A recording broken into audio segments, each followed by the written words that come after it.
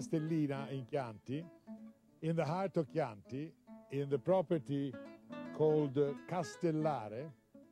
And as you may see, you have 360 degrees of Chianti all around. You have vineyards, we have woods, we have a beautiful construction over here, cellars, everything else. We are going to walk through this and show you the whole thing.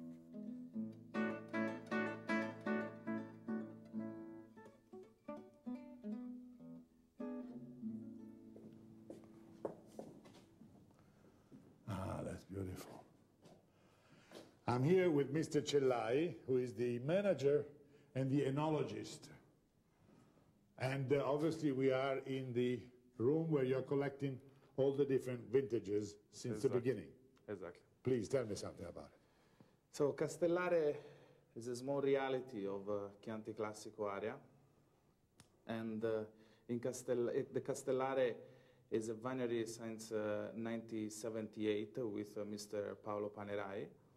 But the wine was made before here, right? Yeah, absolutely. Always made. Exactly. But there are smaller properties. Exactly. 5 different poderies now is Castellare. Mr. Cellai, those birds, what's the meaning? The birds in the Castellare label is the explanation of our philosophy, the first philosophy of production, because in Castellare all our products are organic, so no pesticide, no herbicide in the vineyard, just organic production.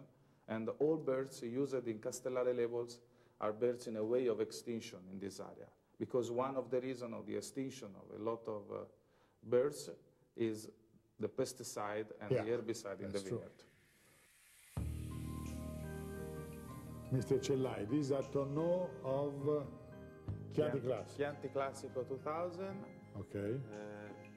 All the same of barriques in the French wood. French wood. And 500 liters each. Exactly, 500 liters. And we are now in the old part of cellar, where we have just the Chianti Classico. Now, in this tonneau, there is the Chianti Classico 2000. What about these pebbles over here? I never saw them.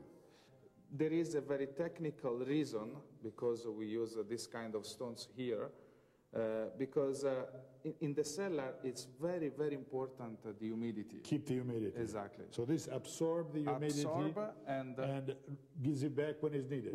Exactly. That's very interesting and very clever. And also when we clean the humidity goes in, exactly. It dries, and when it's needed, it gives it back. Perfect. You are a winemaker.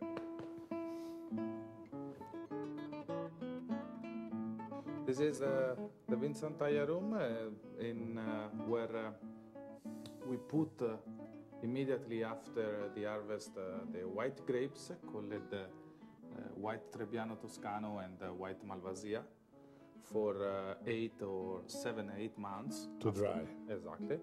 And then we press the grapes and we put the juice in this kind of barrels called caratelli. Caratelli, lo so. Where inside there is a very old mother, called mother. What is it, about a little less than half? 20%. 20%.